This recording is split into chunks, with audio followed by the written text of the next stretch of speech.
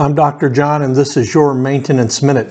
I received a request the other day from a subscriber asking, John, can you talk about critical spare parts? And if you know me, nothing gets my blood going, my blood boiling more than talking about storeroom-related issues. Critical spare parts. It's my belief that we're probably thinking of critical spare parts in the wrong way. I believe that some of you are going to disagree with me. If that's the case, I'd love to hear from you. Let me give you my perspective right away.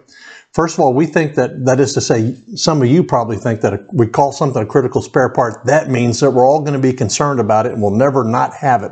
It'll always be there when we need it.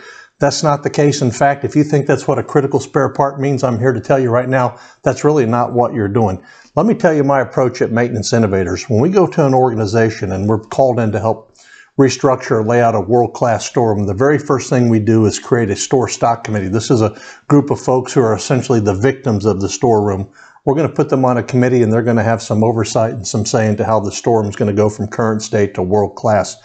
The first thing I have the store stock committee do is define two things. What is a critical spare part and what is an obsolete spare part? These are two ends of a bell curve. Everything, you got critical on one end, obsolete on the other end.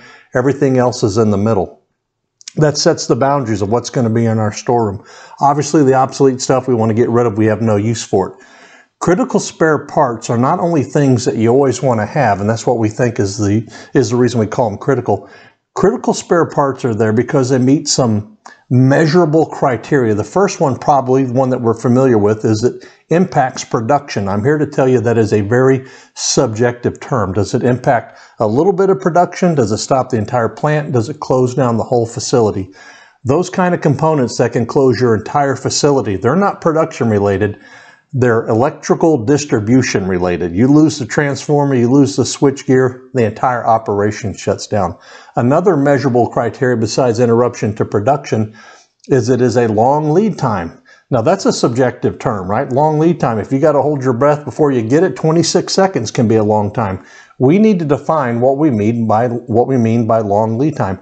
Another one is it's very expensive. Look, a part could cost $100,000. If you're a big corporation, a DuPont or somebody, $100,000 might be just the cost of doing business. If it costs me $100,000 to fix my car out there, I might be bankrupt. Again, those are subjective terms. Here's one criteria that fits a critical spare part that is always true, and it is absolutely not objective, or subjective, I should say. It is a part you never want to use ever. If you have to pull that part out of the storeroom, it is an exceedingly and increasingly bad day. Imagine you have to pull out a critical spare part, and to get a replacement is going to cost a lot of money and be a long lead time, and boy, you hope you don't ruin the one you just pulled out because it's going to disrupt production. There are other criteria. What we've done at Maintenance Innovators is we've reduced critical spare part. We've gotten the bias and the personal angst out of it. We've reduced it to a mathematical formula. I was going to say algebraic, but you don't have to solve for X in this. We're simply going to add some numbers and we predetermine at what value, what sum of all these different criteria that we are going to measure. I mean, you and I are going to measure. What is the value that has it arrive at being a critical spare part? If it reaches that number, it is a critical spare part. If it does not reach that number, it is not. That doesn't mean that we don't stock it and make sure that we always have it. That's not what critical spare part means. In fact, let me give you a little litmus test to see if you would agree with me on this. We tend to call something a critical spare part in the storm because we never want to be without it. We've got to guard this thing with our life, essentially. Let's make sure that we take good care of it in the storm and we always have it just in case we need it. But at the same time, the exact same part that's in the production operation that's actually out being used in the facility, you can't distinguish it from any other part. It's being stood on, it's being beat on, it's covered with product, it's rusted, it's not PM'd very well, it's being abused out in production.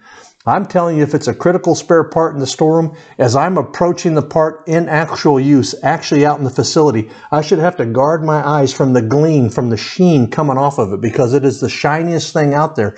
I should be stepping and walking on a prayer rug as I'm working my way up to the part. There should be incense burning off to the side, possibly an animal sacrifice over here. That's how important that part is out in the plant. If it's critical in the storeroom, it is uber vital in production.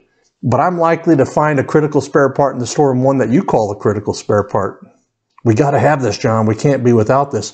And I'm going to go out there to the part that you've got in production, and it is worn out. It is beat down. It is not a critical spare part. You don't even care about it out in the plant. Why would you call it a critical spare part in here? Now look, I'm not casting aspersions, but agree with me, that's probably the way it is, right?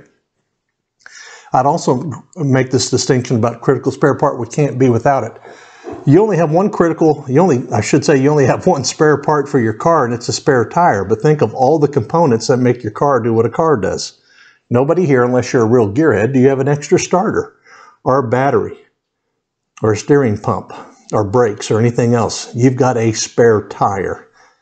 So don't tell me you need critical spare parts to make sure that we can keep this plant running. That's not what a critical spare part is. Look, here's what we're going to do. We're going to come together in a non-biased, non-emotional way, and we're going to define mathematically what a critical spare part is. We're going to take the bias right out of it. It's got to meet this criteria and these 10 and 12 different elements weighted for our particular context of operation. If it reaches this number, it's automatically a critical spare part. If it doesn't, that doesn't mean that we're not going to stock it. If a part is a critical spare part, it meets all these gates. We've taken the subjectiveness right out of it. It meets these gates. If it's a critical spare part, it's stored in a different part of the storeroom, under a different lock and key. If it's a critical spare part, we're going to look at it, we're going to count it, we're going to clean it every week, every month. We're going to be on top of it to preserve it and to guard it. The part that's actually, out in production, out in the operational environment, that's going to have the world's best preventive maintenance and predictive maintenance. The operators are going to care for it. It's going to be shiny. It's going to be the shiny object on the hill, as I was describing earlier in jest. I can't call it a critical spare part here and not give two shakes about it out there in production. Folks, I'm here to tell you right now, in your storeroom, you create the store stock committee. They define what is a critical spare part mathematically. Here's what it means. We're going to add numbers. We're going to scrutinize parts. I want just a few parts to be critical spare parts. We're also going to define what an obsolete spare part is. We bring those two boundaries together. Everything else is in the middle.